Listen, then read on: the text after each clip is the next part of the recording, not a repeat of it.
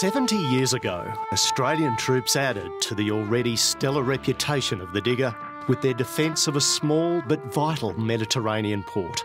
Their deeds have become legendary and their nickname part of our language.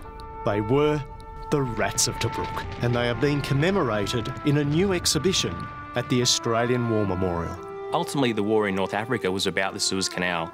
The British forces wanted to protect it and Egypt because that maintained links with Britain and also Australasia and the Pacific. Tobruk was important because it was the best deepwater harbour in North Africa between Egypt and Libya. So Tobruk's a really big story. Because the Tobruk garrison was forced to dig in under constant bombardment, the Nazi propagandist Lord Haw declared that they were caught like rats in a trap.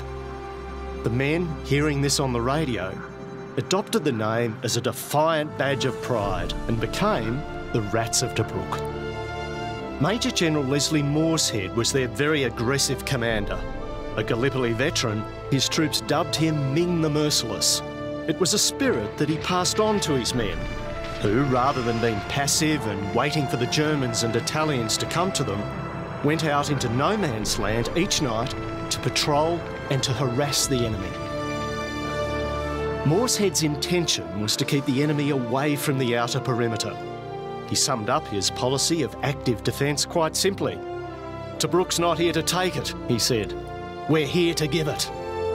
That defiance, along with qualities like mateship and humour, were in the tradition of the stories with which the Rats had grown up, of what their fathers, uncles and older brothers had achieved in the First World War. They were very much the sons of the original Anzacs, and at Tobruk they achieved their own legendary status. When people come and see the exhibition, they'll really see the personal stories behind the Rats of Tobruk.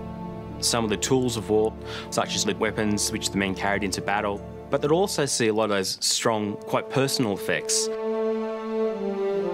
The Siege of Tobruk offers examples of humour, mateship and endurance.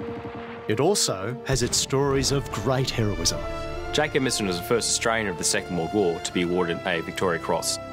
Jack was involved in a very bitter, bloody hand-to-hand action on the night of the 13th of April, where he saved the life of his commanding officer, but he was mortally wounded in action.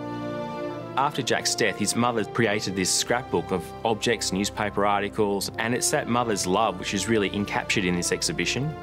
There's the service medals of John Johnson and the little supporting Battalion Association badge from his wife Josephine Johnson.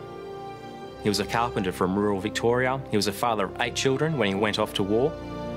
Each day the kids would write to John about the simple things, school, the chickens not laying eggs. Tragically though, Josephine gets a telegram saying John's been killed, but his letters continue to arrive home for some weeks after the event. The exhibition at the Australian War Memorial is about men from all over Australia, from all sorts of backgrounds, who put in the most taxing of circumstances, achieved fame and earned an enduring nickname, the Rats of Tobruk.